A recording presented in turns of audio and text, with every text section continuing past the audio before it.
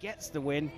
It's, well, poster boy of recurve archery of the last decade, Brady Ellison, who will get knocked out. Semi-final number 1 in the men's recurve competition. Italy versus Spain. Let's go down and meet the athletes. On target number 1, representing Italy, Mauro Nespoli.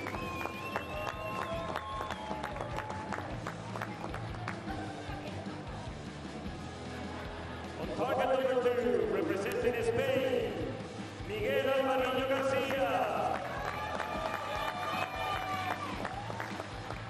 The line for this match is Carlos Cervantes.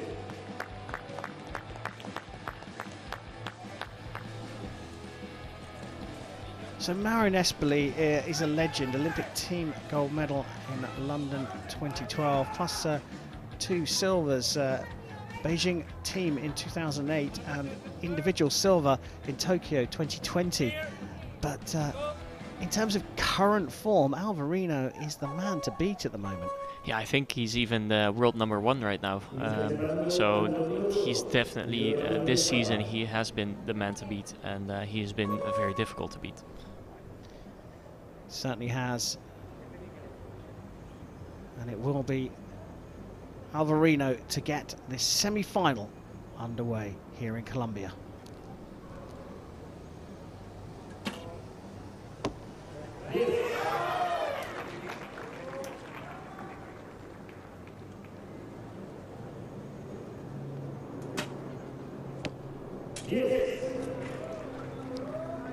It looks like you were right, Kareem. This might be a very high-scoring match.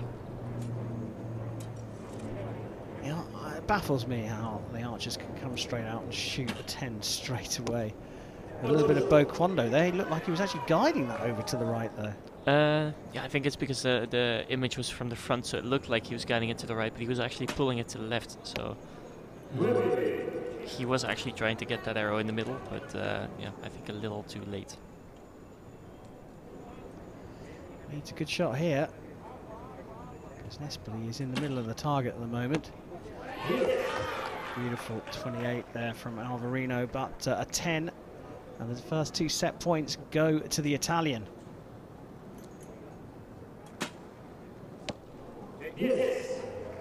Amazing start to the match. We expected high scores, and that's just what we've got. 28 plays 29.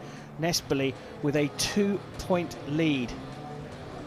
Now, Chef, the standard of the quality is exceptionally high. That's what we were expecting. At the moment, the conditions still look very, very good. And if anything, the wind has died off a little bit. But we've still got this threat of thunderstorms, not just rain, thunderstorms. Yeah, so if it rains, that's okay. If it starts getting a bit windy, that's still okay.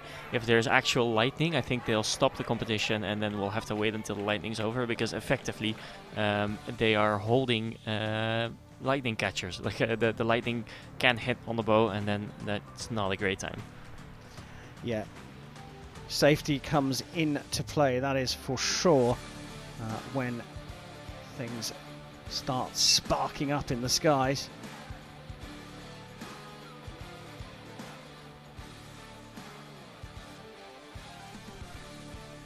And if it starts to get a bit windy, I think Mauro will maybe be happy about that, because he shoots, typically speaking, he shoots a very heavy bow, a very heavy draw weight, which means that his arrows don't have as much of a curve in their flight, and therefore are not as affected by the wind.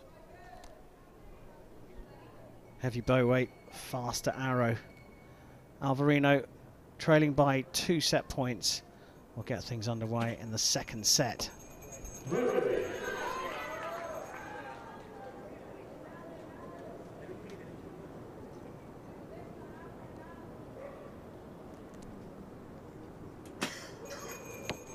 Yeah, Mauro is just on it right now. I don't think he is he's leaving anything to chance in this match.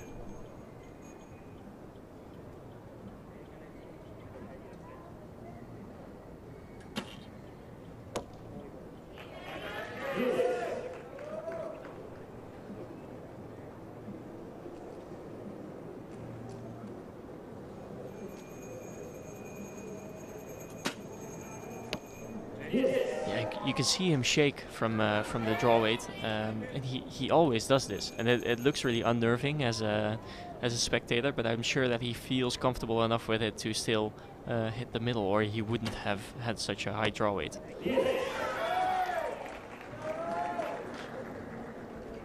Provisional 28 there for Alvarino. Could get marked up to a 29. And now it's an all-important measure on that second arrow. I think it's in, from what I could see where I'm sitting, but he's still trailing Mauro Nespoli, but it doesn't look like he's too concerned about it. He's just chilling with his coach. So. Very relaxed approach in between sets to keep his nerves down. Well, he thought it was in. I think that's confirmation, isn't it, Chef? Yeah, for me it is. At this point, I think the judge will agree with me without even having to take his magnifying glasses out. Well, who would disagree with Chef Vandenberg? Many people. Oh, you just got married, didn't you? Yes, I did. You've got someone living with you that disagrees. Congratulations, by the way. Just a couple of weeks ago, right? Yeah, 2 weeks ago, yeah.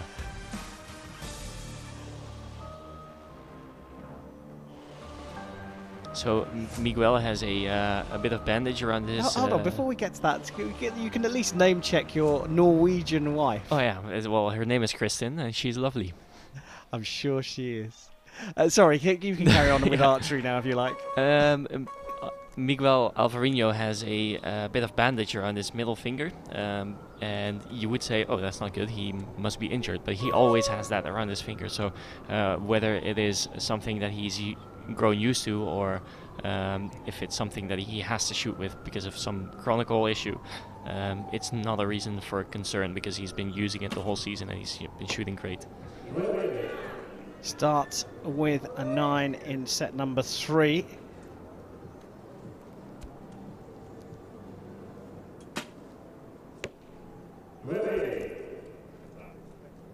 So I think a couple clicks on the side of Mauro Nespoli wouldn't be a bad idea. He has a good group, but he's just a bit low most of the time. A little bit of lateral movement there from Alvarino, but still found the middle of the target. Yeah, well, he does have a bit of an angular draw, so when he comes in from anchor, there is a bit of lateral movement, and the bow has to settle after that. So in the beginning of the shot, you'll always see Miguel's bow move a little bit, so you can see it here. That he comes in from the side, and then the stabilizer tip always moves a little bit. And again, not a bad showing here, but Nespoli has the chance to lock this set away for a 5-1 advantage if he shoots a 10.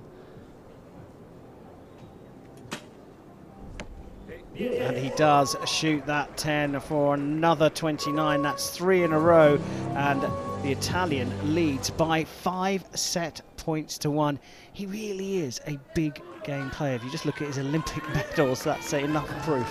Yeah, and the fact that he's been doing this for, 1.5 decades at such a high level. I think Mauro is one to... he hasn't been, over the years, he hasn't always been as consistent as some of the other archers. But if he is in good shape, he is in very good shape. So he can really defeat anyone on the field, really.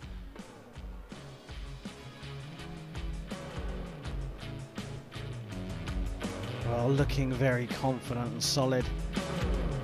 There's not huge amounts wrong with Alvarino, though. No, he's shooting actually quite a good match, but he's just not as precise as we've seen him in other matches this year.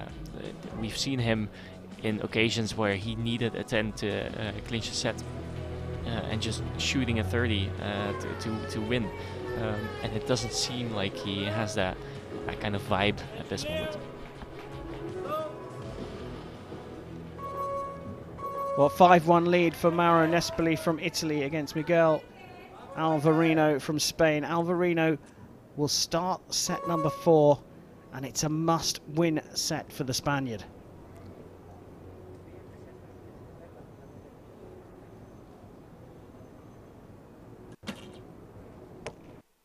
Yeah, and again, it's not a bad shot, but it's just it's not going to cut it if Mauro is shooting the way he does.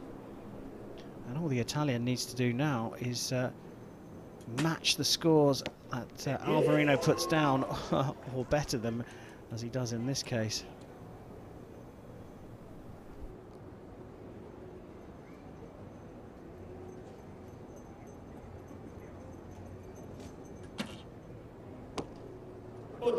Well, an 8 there, using Chef's terminology, is not going to cut it. Big opportunity here for Nespoli to put this one away now. And he is dialed into the centre. Alvarino with his final arrow, almost certainly in this semi-final, hits a 10 for a 27. A 27 is all Nespoli needs to win. He's got 20 already.